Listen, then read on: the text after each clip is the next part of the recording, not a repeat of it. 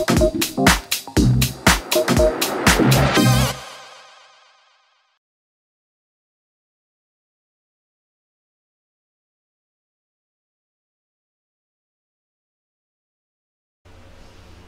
hello guys, this is Yashan Agarwal from laptopprefix.com. Today I get this motherboard which is LA B161P Acer motherboard, and the situation is right now this motherboard does not turn on after pressing my power button. So let's check. First connect my adapter and check the amperation. The amperation is 0.001, and when I press my power button and the ampere is slightly goes high, which is 0.004 or 3, so the system it doesn't turn on when I press the power button.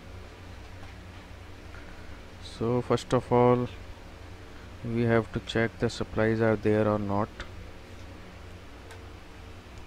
Standby supplies.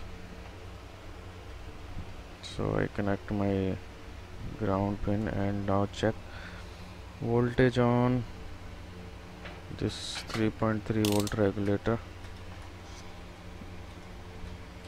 So 3.3 is there and 5 volt is also there. So now check 3.3 on EC. Yes, there is also 3.3 volt and 3.3 volt on power button.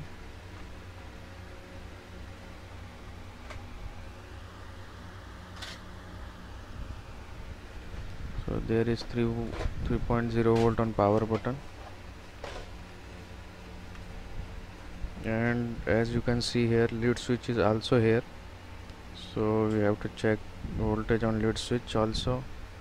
3.3 is there and second side 3.3 is also there. So power button has is 3 volt, and so there should turn on the system. And also check this RTC battery and RTC clock.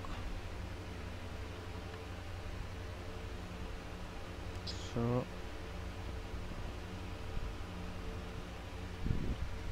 the clock is generating as you can see, but it is lose his voltage slightly, so it may be a ground effect to reduce the voltage or frequency. So there may be probably the RTC section is faulty here. This is RTC clock and this is the resistance from where RTC 3.3 volt goes to this processor. So I think this may be the problem. So let's find the problem and check how this problem rectified. But the problem is exactly the motherboard is not turning on.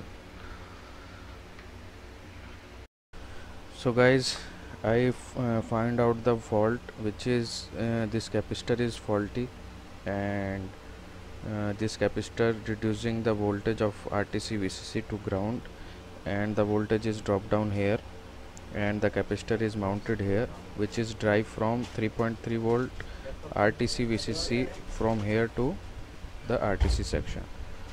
So let's check. After I connected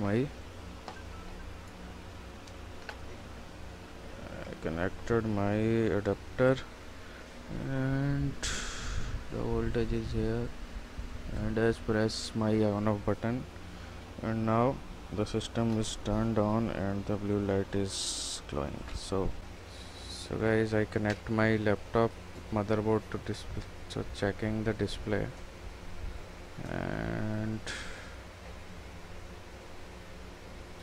now display comes. So Thank you guys to watching this video. This is Yashan Agarwal from laptoprefix.com.